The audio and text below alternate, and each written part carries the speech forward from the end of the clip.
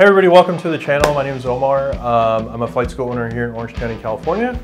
Today we're going to talk about what happens if you get the message, advise and ready to copy, phone number, possible pilot deviation. Can't stand it anymore. I've got to get out of here. I've got to get out of here. Calm down. Get a hold of yourself. Stewardess, please let me handle this. I've got to get out. Calm down. Now get back to your seat. I'll take care of this. Calm down. Calm down. Get a hold of yourself. Doctor, you're wanted on the phone. Everything's gonna be all right. Please. Sister, please, I'll handle this. Yourself. I've got to get out of here. I've got to get out of here. Out of here. I've got to get out of here.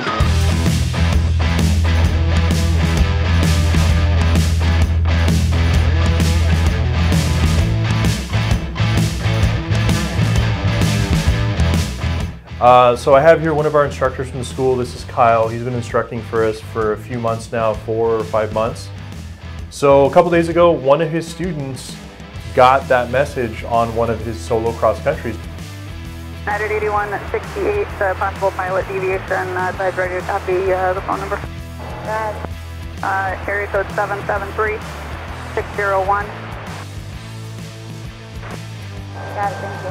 And I wanted to take an opportunity to talk about it with you guys, teach you, what's involved, what does it look like, what happens, and kind of just overall give you guys an informative process. So I'll kind of like talk to him about it.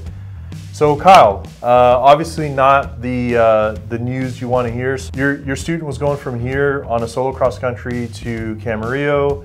Along the way, I guess the student was told to maintain a certain altitude and didn't maintain the altitude, kept climbing, and SoCal Approach said, hey, I told you to maintain that altitude. I think he was given that instruction due to conflicting traffic. Yeah. So another plane was kind of in his way. And so from the debrief, from what we learned, the student got distracted when he was supposed to level off at that altitude. And so that's why he kind of kept climbing through it. Yeah. So when the student got to the destination airport, he called you. Obviously, he was a little worried about it. Yeah. What advice did you give the student at that point? Because he was obviously having to come back to John Wayne. What did you tell the student at that point? I just told him to finish the flight like normal, just stick to his training, and we'll worry about it later. Yeah, just kind of calm his nerves. Mm-hmm. Obviously, it's not something we want to see or hear. Yeah. But at the end of the day, tell him like, it's okay, man. It's not the end of the world. We'll take care of it when you get back. Because you don't want to have that information get into his head and start distracting him even more. So he gets another possible pilot deviation on the way back, right? For sure. Yeah. Yeah. So he flew back, uneventful, landed, and then obviously you guys called SoCal Approach together. Yep. And you kind of just walked him through it. And what was the phone call kind of, what was it like? Yeah, so we called SoCal. The guy listened to the tapes. We gave him our statement. He listened to the tapes, basically said total non-event, basically said don't let it happen again, just comply with the rules and don't lose any sleep over it. Right. One thing I want to point out, guys, is if you have a professional attitude, if you're respectful of the controller, if you're cooperative, if you show that professional courtesy to the controller, that's most of the time the result of these phone calls. A lot of people they get freaked out and they go, oh my God, I got a phone number to call.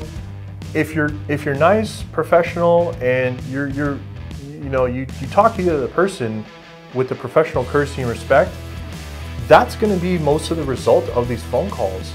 But if you talk to the guy like the guy going into Las Vegas McCarran Airport busting the Bravo did, I'm going to throw up a little example of that right now for you guys. And 1 November Romeo, I need you outside of the Bravo. Negative. Negative what? I'm inside. You were not given a clearance through the Bravo. 1 November Romeo, exit the Bravo immediately. I've been talking to you the whole time. That's the whole point of talking to you. You have to have a Bravo clearance. You have to request a Bravo clearance. The Bravo clearance about 50 miles ago. Nobody clears you through the Bravo but me. Then clear me through. No. if you talk to the controller in that way, I guarantee you the result of that phone call is not going to be the result that he got. The result is going to be, you know, there's going to be barely any discussion, and then the controller is going to refer the matter to the local FSDO. The FSDO is the Flight Standards District Office. They're your local FAA office with safety inspectors there that are there to handle cases like this and decide whether or not to take certificate action against you and your license. Your goal is to never let the conversation get past the phone call to the FSDO. You got to handle it right then and there. And how do you do that? Professionalism, courtesy, respect. You know, tell him it was a learning lesson. Make sure he understands you learned from it. You're not going to do it again. Cooperate, graduate. The controllers are not out to get you. They're genuinely there to help you as a pilot get to where you need to go safely. Their intention is never to punish you or penalize you. They just want to talk to you and be like, hey, I just want to make sure you guys understand what you did was not supposed to happen and we're not going to have this again. Yes, end of story. If you get a phone number, I've seen people do this, and you ignore the phone number, well, then they're going to send you a certified letter in the mail, and they're going to start taking certificate action against you with or without you responding to them. If it's really bad, they'll send you an emergency letter revoking your license until the investigation is complete. It really just depends on how bad it was and what you did. So yeah, so you talk to your student about it, he's okay, you're going to give him some retraining and then have him go again, yeah? Yep. Awesome.